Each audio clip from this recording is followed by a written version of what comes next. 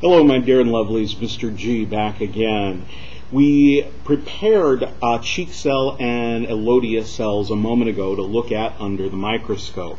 Now we're going to look at them under the microscope.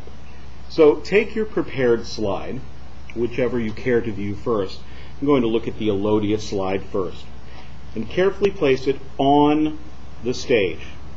Lift the stage clips and use them to secure the slide. Turn on the light source and make sure the light is shining straight up through your specimen.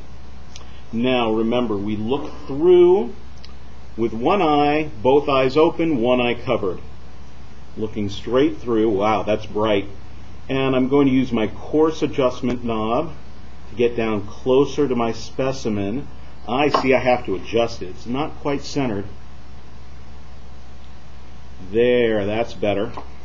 And now with the lowest objective lens, I can adjust down with my coarse and then do some fine adjustments with the fine adjustment knob.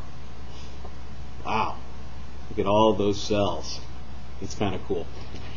Once I have a good image there, then I can switch to a higher magnification. And I shouldn't need to touch the coarse adjustment knob. I should just be able to use the fine adjustment knob. Get right in there. If you do need to use the coarse adjustment, be very gentle.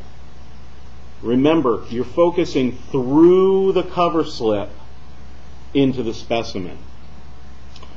There it is. Now, be really careful when you switch to the highest magnification, because that last magnification is going to be really close and may even scrape the top of your slide.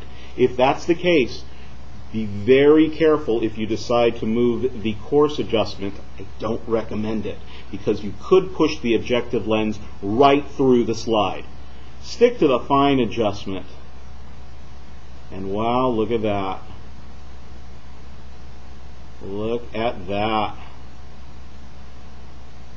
Oh. You need to look at this yourself.